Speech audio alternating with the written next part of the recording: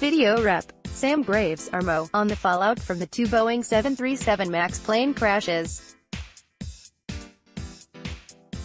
Boeing will submit to the Federal Aviation Administration in the coming weeks a software update for its MAX fleet intended to help address issues thought to have led to the recent crashes involving the aircraft, according to the agency.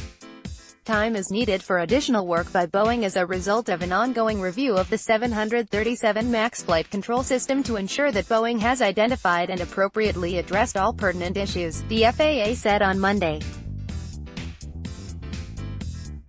The FAA will not approve the software for installation until the agency is satisfied with the submission. The US, China, the UK,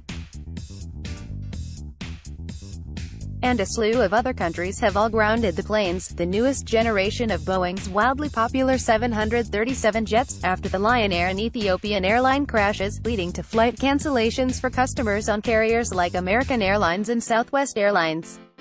While Boeing was reportedly aiming to soon submit its update, the delayed timeline could weigh on both the Chicago-based manufacturer's earnings and the airlines that fly the MAX, particularly foreign carriers whose countries are likely to conduct their own reviews of the new software after the FAA. A Boeing spokeswoman did not immediately respond to request for comment. Ticker security last change %check Boeing COMPANY 391.54 10.122.65%. The company previously demoed the software update for 200 airline pilots and regulators.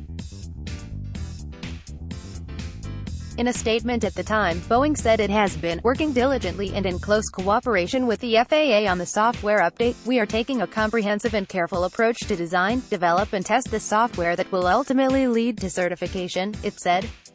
Click here to get the Fox Business app. As of February 2019, Boeing had shipped 376 of 4,636 orders for the MAX jets.